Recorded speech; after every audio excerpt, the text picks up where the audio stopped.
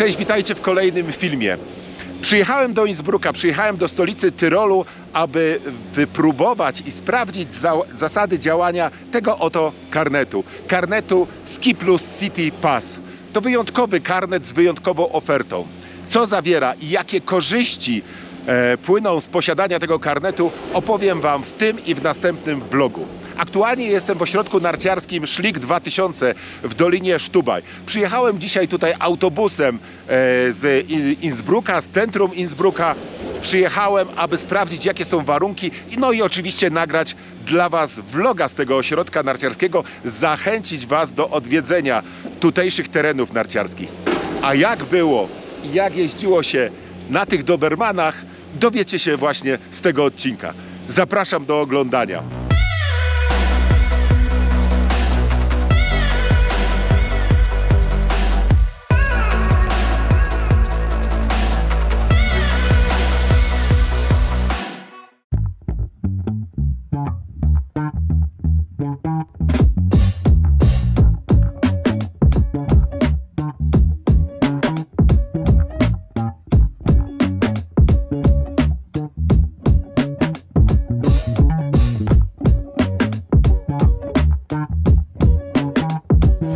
Tutaj podobno zatrzymuje się mój skibus przy Cafe Central.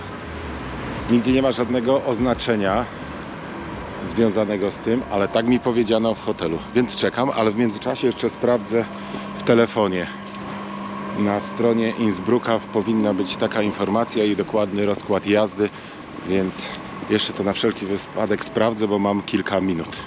W ogóle to mój skibus powinien odjechać o godzinie 8:40. Jestem bardzo ciekawy, jak to będzie wyglądało, bo jestem sam. Sprawdziłem na stronie Ski Plus City Ski Pass, takiej dedykowanej temu karnetowi. Jest napisane, że faktycznie stąd odjeżdża mój skibus, który jedzie w kierunku Doliny Stubai. Natomiast na stronie, przynajmniej ja na szybko nie doszukałem się, bo doszukałem się, którędy jedzie, natomiast nie doszukałem się godzin.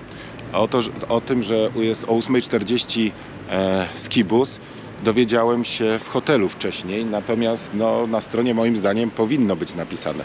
Poczekam chwilę i zobaczę, w razie czego alternatywą będzie powrót do hotelu i użycie mojego prywatnego samochodu. No ale tak nie powinno być. Najgorsze jest to, że jestem tu sam. Nikogo tutaj po prostu w tym miejscu nie ma, więc trudno mi powiedzieć, czy jest tak mało chętnych i skibus tu przyjedzie, czy w ogóle nie przyjedzie. Ale to się dosłownie za kilka minut okaże.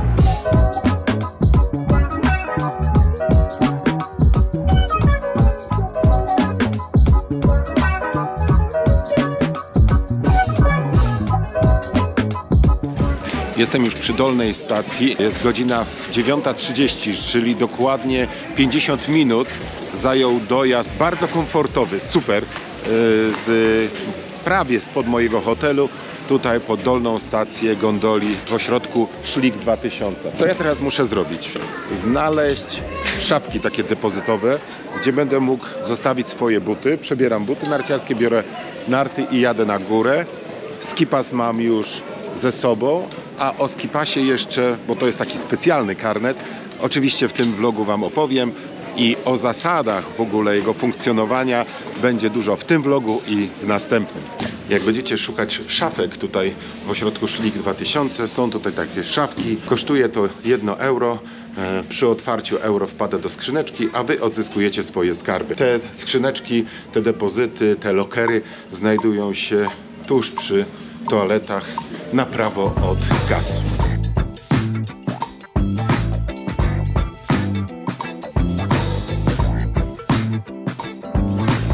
Jestem już przy górnej stacji gondoli dwusekcyjnej. Tak naprawdę to są dwie gondole połączone taką stacją pośrednią, na której nie trzeba wysiadać. Można się przesiąść, natomiast te gondole są tak naprawdę niezależne. Tutaj za mną rozciągają się tereny narciarskie Schlick 2000 i mógłbym tutaj przewrotnie powiedzieć, że jestem w Dolomitach.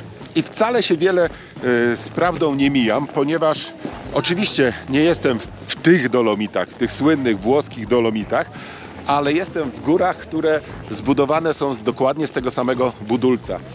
Dokładnie z dolomitu. Są one z tej strony, są one tam za mną, z tamtej strony. A dlaczego tak jest?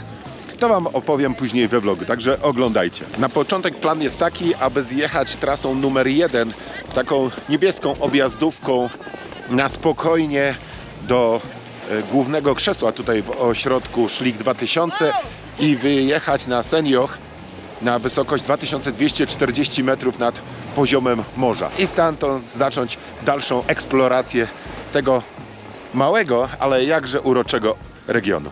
Tutaj z górnej stacji gondoli mamy do dyspozycji 3 warianty zjazdu o różnych stopniach trudności, od czarnego przez czerwony do trasy niebieskiej. Ja sobie zrobię tutaj taką objazdówkę, rozgrzewkę, a przede wszystkim wam pokażę uroki tego ośrodka, bo dzięki przejazdowi po tej trasie będę mógł zrobić trochę takich ładnych panoram dla was.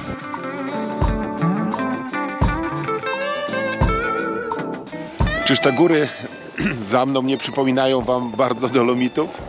W swoim wyglądzie oczywiście, bo jeżeli chodzi o budelec, z którego są wykonane, to jest dolomit.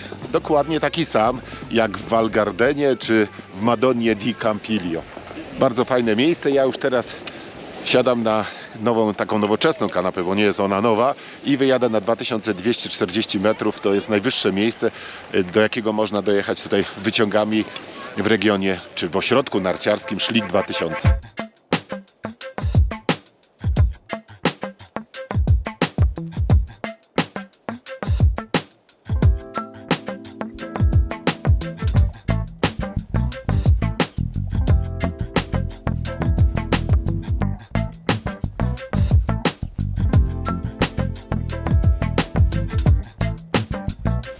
Zjeżdżam sobie powoli czerwoną dwójeczką, trasa słuszna, jak widzicie warunki idealne. W nocy, zresztą przez ostatnie dni padało w Alpach, w nocy sypnęło jeszcze tak zdrowo, bo wczoraj spadło około pół metra świeżego śniegu, więc jest po prostu genialnie. Ktoś napisał, że mam szczęście w tym roku do pogody.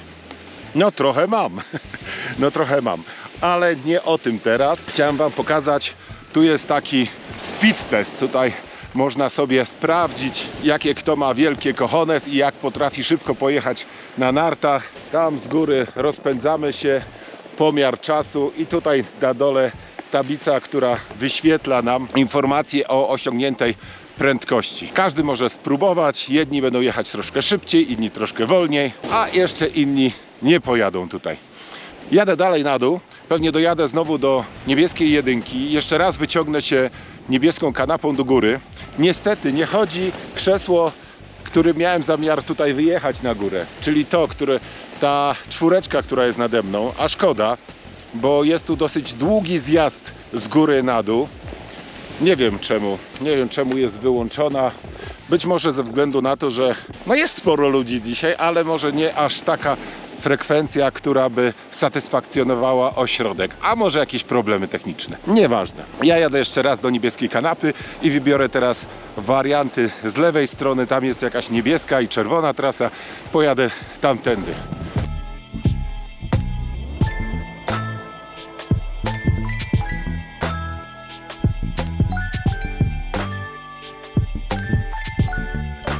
Jest trochę śniegu, co?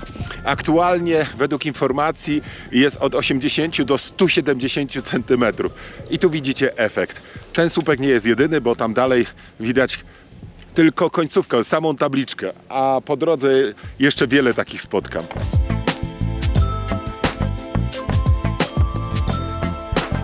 Jadę sobie czarną czwóreczką. Trasa niczego sobie. Jest to troszeczkę stromo. Ale zatrzymałem się na chwilę, żeby wam opowiedzieć o czymś ciekawym moim zdaniem. Widzicie te piękne góry, poszarpane, wyglądające jak dolomity. Z drugiej strony, dokładnie z drugiej strony jest ośrodek narciarski Aksamer Liceum. Leżący, można by było powiedzieć, no tak, z przymrużeniem dużym oka w dolinie Inu. W każdym razie po stronie północnej. I są takie pomysły, były próby połączenia tych dwóch ośrodków narciarskich. Zrobienia tutaj krzesła lub gondoli przerzutowej, takiej, która by była bez tras, bo trudno zrobić na takich ścianach trasy, ale żeby można było przejechać z jednego ośrodka do drugiego. Niestety pomysł został storpedowany przez zielonych. Nie wnikam, czy to byli tacy bardzo zieloni, czy tacy mniej zieloni. W każdym bądź razie no, nie udało się tego zrobić, a tak naprawdę wymagałoby to tylko i wyłącznie budowy u góry jednej stacji, gdzie osoby wyjeżdżające mogłyby się przesiąść do gondoli zjeżdżającej w drugą stronę. Jedna stacja na górę, bez żadnych słupów, bez ingerencji bardzo dużej w środowisko.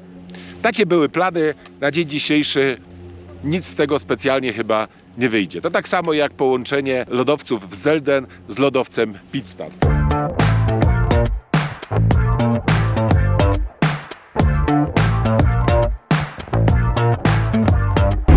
Kilka narciarskich informacji na temat karnetu Ski plus City Stubai, Innsbruck. Karnet ten to współpraca przede wszystkim Doliny Stubai i miasta Innsbruck, ale przystąpiło do niego także kilka innych regionów czy ośrodków narciarskich. Dzięki temu mamy możliwość, na przykład mieszkając w Innsbrucku, jeździć w 4 ośrodkach narciarskich w Dolinie Stubai i 9 ośrodkach narciarskich w pobliżu samego miasta Innsbruck. Wszystko jest w odległości maksymalnie 45 minut jazdy samochodem. Dodatkowo karnet uprawnia nas do korzystania z transportu publicznego, z transportu miejskiego bezpłatnie. Po prostu tak jak ja dzisiaj na przykład przyjechałem tutaj na Schlick z Innsbrucka, idziemy, stawiamy się w konkretnym miejscu, gdzie przejeżdża skibus, wsiadamy, bo tych skibusów jest kilka jeżdżących w różnych kierunkach. Wsiadamy do skibusa, który zawiezie nas do konkretnego ośrodka, który wybraliśmy i już nie przejmujemy się. Skibus zatrzymuje się po drodze jeszcze w kilku miejscach, ale podróż przebiega dosyć sprawnie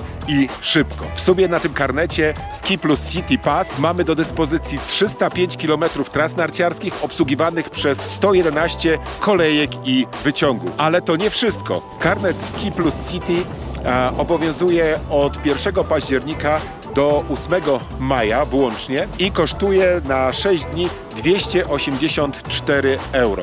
Czyli za 284 euro możecie jeździć w 13 ośrodkach narciarskich, korzystać z 22 atrakcji do zwiedzania w Innsbrucku, z 3 basenów krytych, 8 ośrodków z trasami oświetlonymi, plus do tego tory saneczkowe. Także myślę, że cena jest bardzo, bardzo atrakcyjna, a wiem, że wśród Was są osoby, bo pisaliście o tym do mnie, które szukają właśnie takich miejsc jak Innsbruck. Szukają miasta, nie chcą non-stop codziennie katować się na nartach, chcą troszeczkę odpocząć, zjechać trochę wcześniej. Taki skipas ma też tą zaletę, że w przypadku kiepskiej pogody możecie zostać w mieście i jakoś inaczej spędzić czas, a nie siedzieć tylko gdzieś w jakimś apartamencie czy w pokoju hotelowym. Więcej informacji na temat skipasu, zasad zakupu i tego, co dokładnie obejmuje, znajdziecie na austriackiej stronie Ski plus City AT. Ja zostawię link poniżej w opisie do tego filmu, także będziecie mogli tam kliknąć, wejść i zobaczyć, co dokładnie oferuje, wybrać sobie ceny, bo też są zniżki dla dzieci. Tutaj tylko jeszcze dodam, jeżeli mówimy już o cenach, że dzieci do 8 lat otrzymują ten karnet za darmo.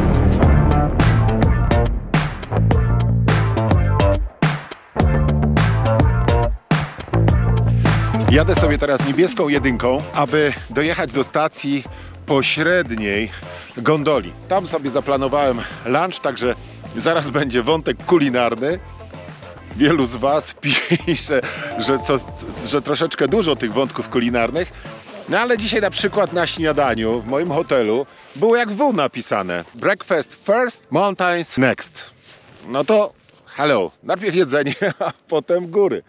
Ale wracając do ośrodka Schlick 2000. Zobaczcie, jak tu jest pięknie, jakie piękne widoki. Ośrodek ten ma wyjątkową zaletę. Jak widzicie, jest w takim kotle, wszędzie otoczony przez góry.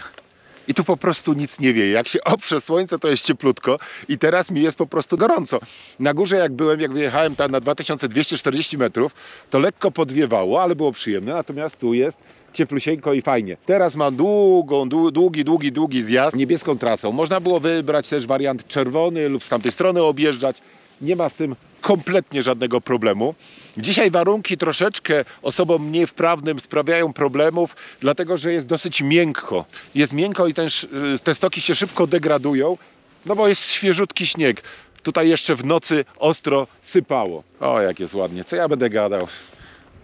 Równie dobrze, zresztą widziałem takie filmy, gdzie ludzie nic nie mówią, tylko pokazują widoki. I mają taką oglądalność. Może ja za dużo gadam?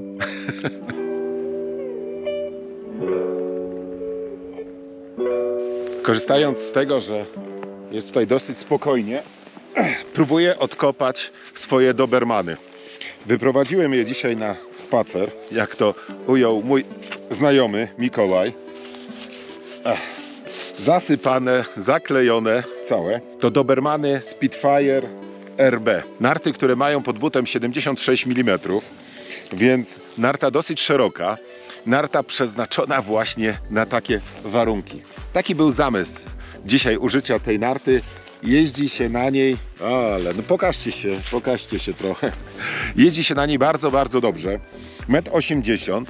I co jest ciekawe w tych nartach? Te narty mają tak zwany hybrydowy promień skrętu. Chodzi o to, że inny promień skrętu jest w dziobie narty i w piętce narty, a inny promień skrętu jest tutaj pod stopą, w środku narty. Te dwa pierwsze promienie to promienie, powiedzmy, wzięte ze slalomek, czyli takie bardziej ostre, bardziej dynamiczne, bardziej sprawiające, że te skręty są szybciej inicjowane. Natomiast w środkowej części narty mamy promień wzięty z nart gigantowych, czyli promień większy, który sprawia, że możemy po tej inicjacji skrętu pojechać trochę dłuższym skrętem, troszeczkę przytrzymać dłużej w skręcie narty. A szerokość tej narty sprawia, że na takich warunkach, jak są dzisiaj, narta prowadzi się genialnie. Ta narta po prostu lubi rozjeżdżone stoki, lubi troszeczkę świeżego śniegu, lubi, kiedy ten śnieg już puszcza.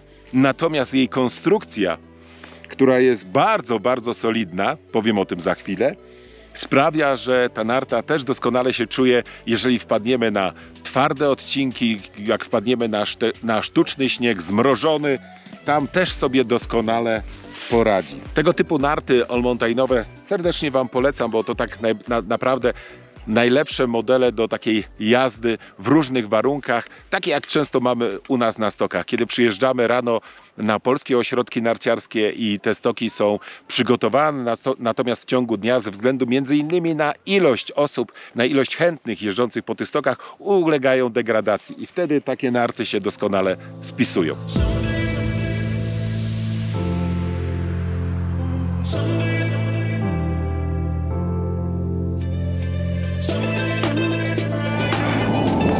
Teraz trzeba trochę pocisnąć, trochę się złożyć, bo tu jest taki dosyć płaski odcinek. Myślę, że będzie się podobał tym wszystkim, którzy lubią się tak pobujać od lewej do prawej, od lewej do prawej. Gdyby było trochę bardziej zmrożone, byłoby ciut lepiej. Ale narty, które otrzymałem do testów, są doskonale przygotowane, więc jadą równo.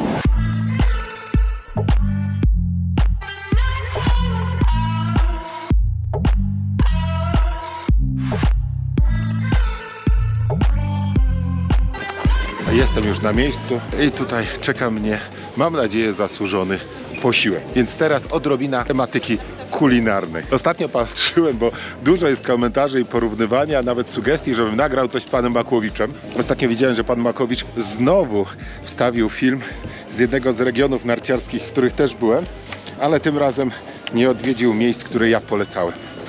Tym razem gotował u siebie w apartamencie. Jak widzicie, pogoda się ustabilizowała. Zobaczcie teraz, jakie są widoki za mną. Coś niesamowitego. Człowiek się faktycznie czuje jak w Dolomitach. Taka ciekawostka. Kilka lat temu wymienione zostało tutaj orczyk na tą czwóreczkę. Także dzięki temu powstały tutaj dwie nowe trasy. Trasa czerwona i trasa czarna, a cały ośrodek liczy 22 km tras narciarskich o różnym stopniu trudności. Czyli mniej więcej tyle, co w Schlick Mountain Resort, tak porównując. Reszta jest troszeczkę inna.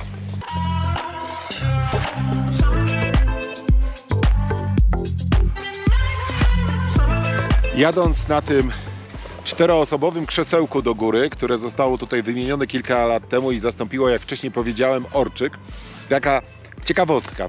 Mianowicie to krzesło jest z odzysku. Chodzi o to, że zostało ono kupione w ośrodku narciarskim Paczerkofel. To taka charakterystyczna góra koło Innsbrucku. Tam wybudowano gondolę i między innymi gondola zastąpiła to krzesło, które zostało przeniesione tutaj. Tak, kilka takich ciekawostek nieraz mi się uda pozyskać od lokalesów. Jadę do góry, tutaj pode mną czarna trasa. Zarówno ta czerwona, jak i ta czarna trasa nie są zbytnio szerokie. To są nowe trasy, które tutaj powstały.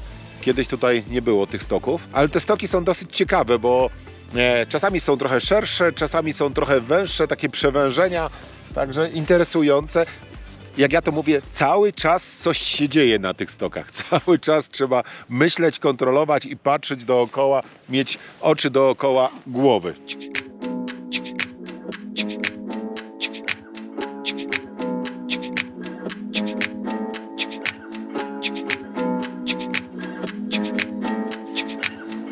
Dla Was jeszcze taka ciekawostka, co tutaj w dole widać. Oczywiście dolina Stubai, pode mną Fulpmes, kawałek dalej za górką chowa się Neustift, z tyłu widzimy Europabrücke, czyli most, po którym przeprowadzona jest autostrada Brennero, czy Brenner Autobahn, która zawiedzie nas do Włoch. Dalej dolina Inu, za górką Innsbruck. Ta charakterystyczna łysa góra, tutaj taka bałucha, to oczywiście Paczerkofel. A tutaj jak popatrzycie, tam jedna z tych najwyższych górek to szczyt Olpeler, czyli lodowiec Hintertux.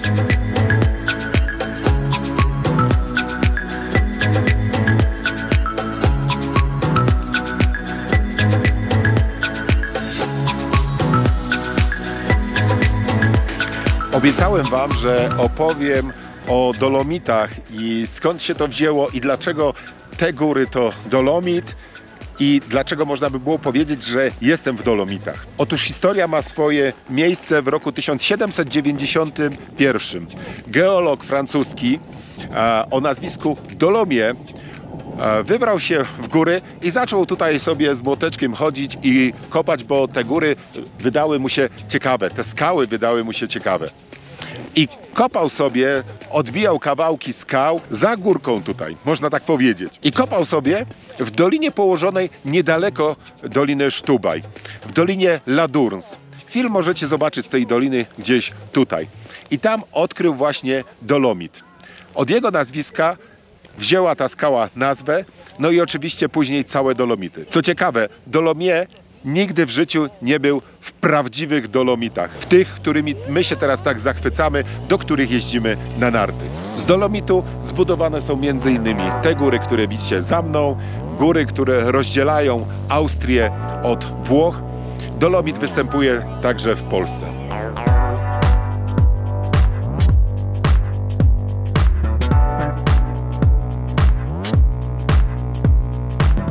Uruchomiono czwórkę, tą kanapę, na której teraz siedzę, o której mówiłem Wam na początku tego filmu, czyli na początku mojego dnia narciarskiego.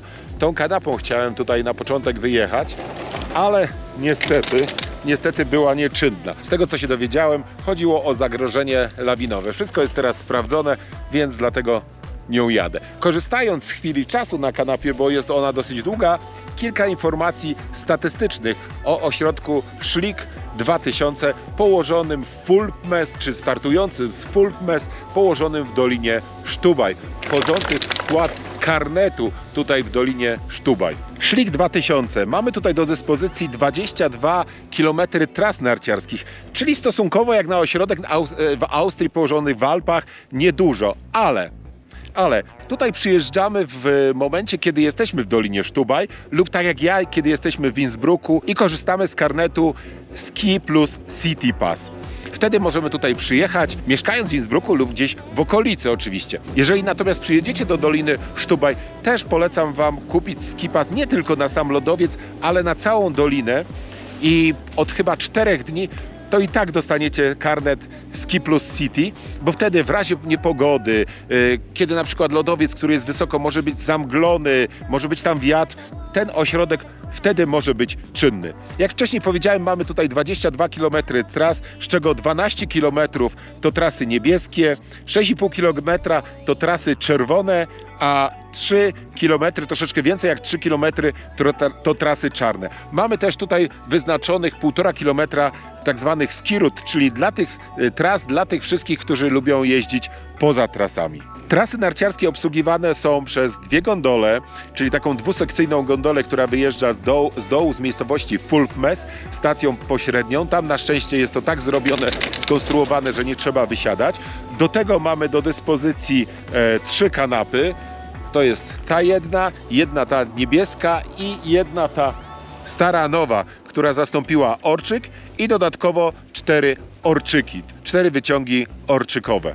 Sezon narciarski w ośrodku Schlick 2000 trwa od początku grudnia. W tym roku zaczął się, czy w tym sezonie zaczął się 3 grudnia i skończy się w połowie kwietnia, a dokładnie ten sezon narciarski tutaj zakończą 18 kwietnia. Jak dzisiaj widziałem i pewnie na filmie też zwróciliście uwagę, ten region, szczególnie po takich obfitych opadach śniegu, jest uwielbiany przez młodych ludzi, którzy lubią na swoich szerokich deskach podciąć te wszystkie stoki, sprawić, rozdziewiczyć je tak naprawdę i dobrze się pobawić.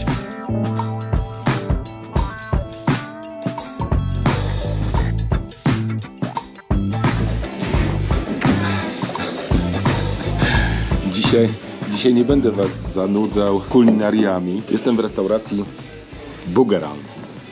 Restauracja znajduje się przy pośredniej stacji gondoli. Jak zjedziecie niebieską jedynką, to nie sposób tu nie trafić. Zresztą jak będziecie zjeżdżać z góry na sam dół, no to tylko jest jedna droga i będziecie przejeżdżać koło tej restauracji. To taka typowa restauracja tyrolska. Wszystko jest jak najbardziej klasyczne, typowe jedzenie tyrolskie. Nie ma tu wykwintnych specjałów czy jakiejś nowoczesnej kuchni, którą bardzo często można spotkać choćby w południowym Tyrolu, czy ostatnio miałem okazję zasmakować takiej kuchni będąc w Val di Sole, czy na przykład w Hochkönig, nie tak odległym stąd Hochkönig. Tutaj dania klasyczne, także jak przyjedziecie, to będzie czekać na Was oczywiście Wiener Schnitzel, wurst jakiś, czyli kiełbasa smażona z frytkami. Możecie też kupić tutaj hamburgera, jest spaghetti bolognese, co tam jeszcze z takich rzeczy, oczywiście Kaiserschmarren też musi być. A ja co, jak zwykle, jak to Jacek, żeby nie było, że nic nie jem. Ja już zjadłem wcześniej gulasz zupę, czyli też typową austriacką zupę, bo macie gulasz zupę, fritaten zupę, nudel zupę, czyli takie rzeczy jak w każdej restauracji w Tyrolu zamówicie. A teraz już tylko herbatka na rozgrzewkę przed kolejnymi zjazdami. I do tego pago, soczek oczywiście, jabłkowy też już był, tylko niestety tutaj soczki jabłkowe duże mają takie gazowane, a to nie bardzo służy mojemu brzuszkowi. Zrobiłem sobie fotki menu, żeby Wam powiedzieć, ile co tutaj kosztuje, żebyście mieli tak wyobrażenie. Nudel zupę, czyli taka zwykły rosół, kosztuje 5,50, gulasz zupę 6,50, a pomidorowa 5,50. Co jeszcze tutaj z takich ciekawostek? Proszę bardzo, gdyby ktoś chciał jakiegoś kotleta, spaghetti bolognese 11,50, Wiener Schnitzel, sławny Wiener Schnitzel, meat pommes, czyli z frytkami 13,80, cordon bleu, meat pommes 14,80, Kaiserschmarren 11,50. Dla tych osób, które nie są zorientowane, Kaiserschmarren można zjeść jako jedyne danie i będziecie mieli, tak, co prawda to jest deser, ale jest tak sycący i z reguły duży, że w zupełności wystarczy. 4,50 kosztuje Apfelstrudel z bitą śmietaną, a z sosem waniliowym już 6,50. Drogi ten sos, 2 euro. Takie są aktualnie ceny tutaj w restauracji.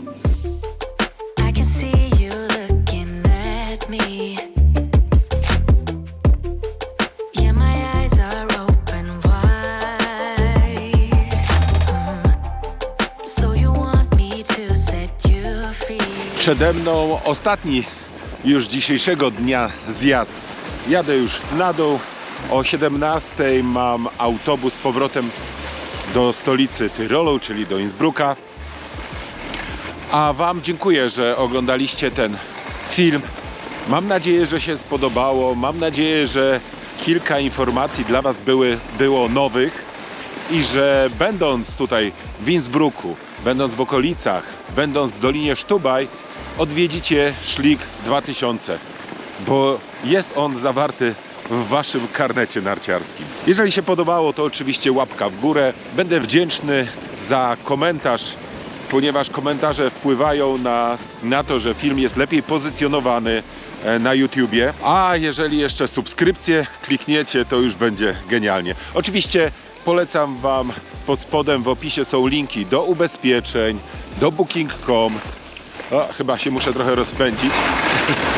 Do booking.com, do rezerwacji. Jeżeli będziecie robić takie rezerwacje, to przy pomocy linku zawartego w opisie możecie też to zrobić. Ja otrzymam drobną prowizję, a Wy wcale nie zapłacicie więcej. Także wszyscy będziemy zadowoleni. Dziękuję Wam ślicznie, koniec tego gadania.